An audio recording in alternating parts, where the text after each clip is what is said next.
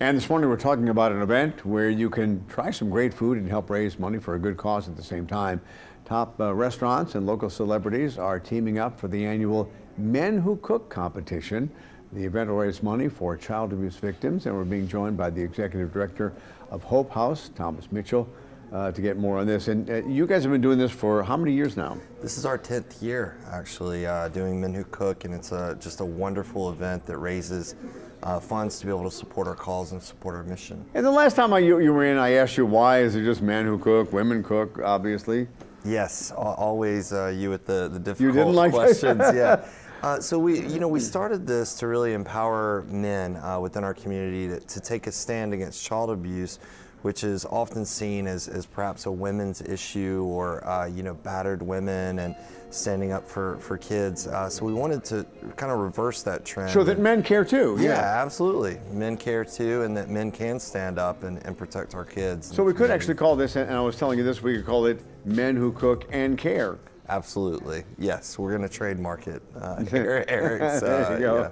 All right, and now how do you, is the competition still open? Yes, so it'll take place on Sunday, November 6th. You can buy tickets at cachhopehouse.org event section.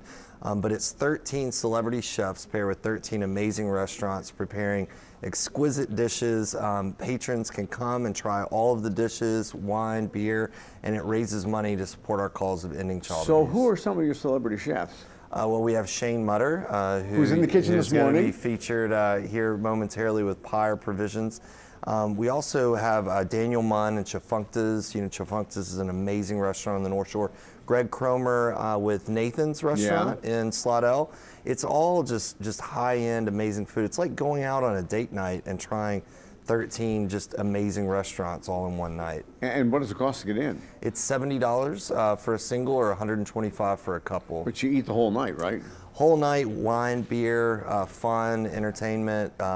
We have a great band playing. It's going to be awesome. And it's important to help Hope House. And tell, for people who don't know, tell people what Hope House does. Yeah, so Children's Advocacy Center Hope House, we work to end the cycle of child abuse in our community. Anytime there's any crime against a child, that child is brought to Hope House. So we work with the police. Mandeville PD, for example, will bring children with the family, and we'll do we are the people who collect the evidence through the interview and provide therapy free of charge. And how long has Hope House been around? Since 1994. I was going to say, you guys have been around for a while, and this is a great event. It's a lot of fun. It is. And this is going to be where? It is at the top level of the Justice Center in downtown Covington.